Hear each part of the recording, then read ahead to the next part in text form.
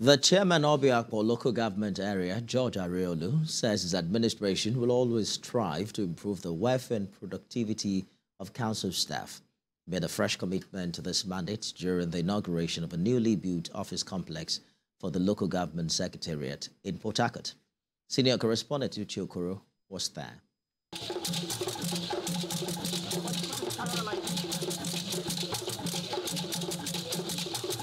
There is excitement in the air in Akpor Local Government Area. It's a day that marks an end to the shortage of workspaces that hundreds of secretariat workers have endured for many years. After about 1 year of construction, this two-story 30-room administrative block is set for use.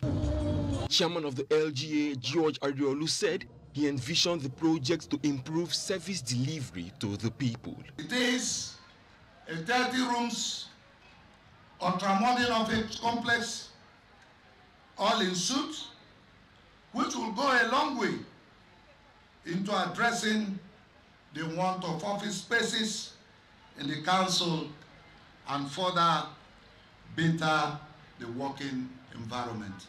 The chairman was full of praise for Governor Wike, whom he said has demonstrated sincerity in supporting the local government to deliver the dividends of democracy to the grassroots. Your Excellency will thank you for giving us that free hand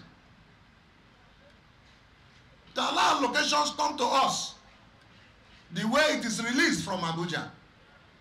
And that is what is helping us to do what we are doing. And we promise our people that we'll do more. And Your Excellency will not put you to shame. We surely will make you proud. In the name of God the Father, amen. God the Son, amen. God the Holy Spirit. Amen. The chairman of the People's Democratic Party in Rivers State, Desmond Akpo, represented Governor Wike at the occasion.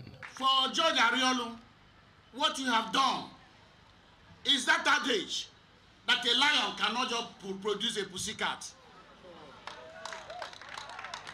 If indeed you belong to the School of Psychology of Wike, you are a member of Wikematics, nobody should expect anything less than this from you.